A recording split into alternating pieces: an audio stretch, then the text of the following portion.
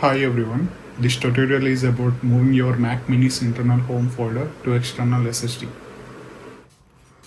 Before that, let's choose the right components for this setup, and I will tell you the reasons for me to choose these specific components. First up, the enclosure.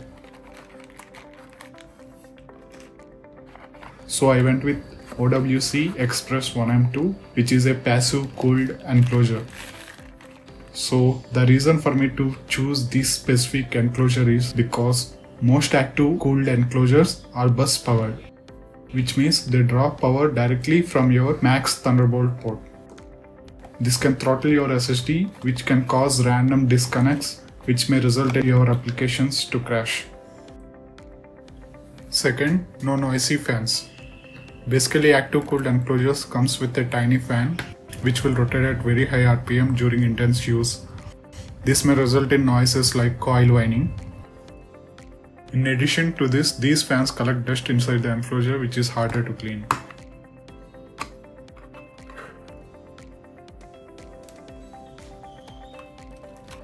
Next, the SSD. I picked the WD SN850X, which is the best WD can offer. You can go with the Samsung 990 Pro if you are into high I/O and thermal endurance.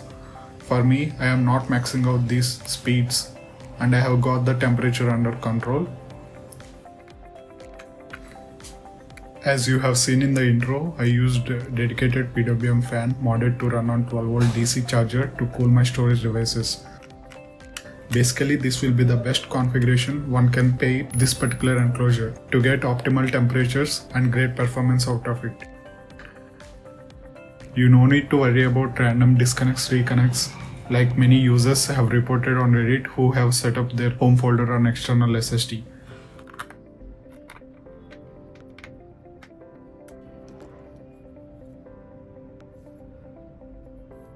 Last, I opted for a dedicated Intel Certified Thunderbolt 5 cable for better reliability, and the cable can negotiate power draw even better with Mac Mini's Thunderbolt 5 port.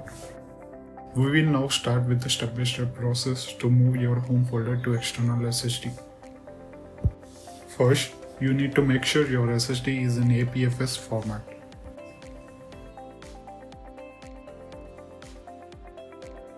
As you can see, I already formatted my SSD in APFS format. For quick demonstration, I will show you how to format with my hard disk. You can right click on the storage device and select Erase. Give it a proper name. You don't want this drive to be treated as external drive, as you are permanently going to connect it to the Mac. Choose APFS under Format and GUID partition map under Schema and click Erase. I am clicking cancel because I already formatted my main SSD in APFS format, and this is just for demonstration.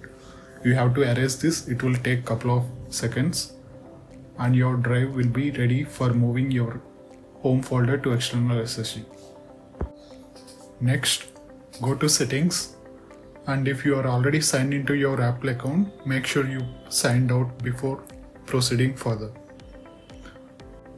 After signing out, you can take a time machine backup if you want.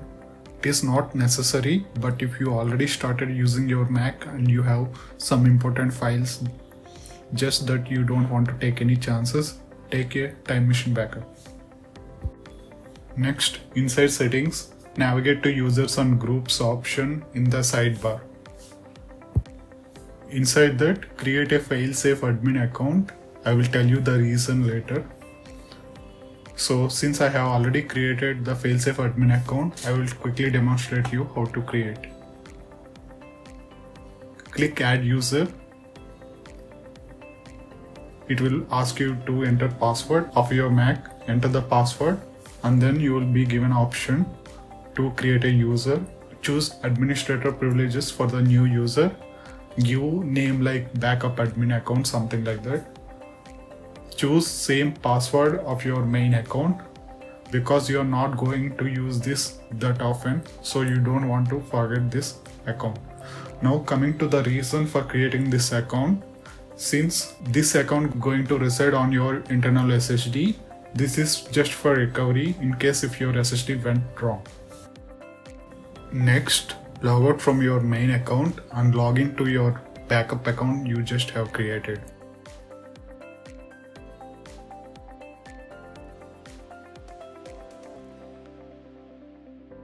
In this step, you are going to copy your main account's user data into your external SSD. To do that, first open Macintosh HD as well as your external SSD, both in separate Finder windows. After that, create a users folder inside your external SSD like in Macintosh HD. After creating the users folder in external SSD, navigate to users folder inside your Macintosh HD and choose the folder with your user account name. On my screen inside my internal SSD, you can see only the backup user account as I have already moved my main account to the external SSD. In your case, I will just recommend to just copy the users folder to external SSD. Do not delete the users folder inside the internal SSD yet. Next, you can log out from your backup account and log back into your main account. Now you have to go to settings, go to users and groups and right click or control click on your main account to go to advanced options.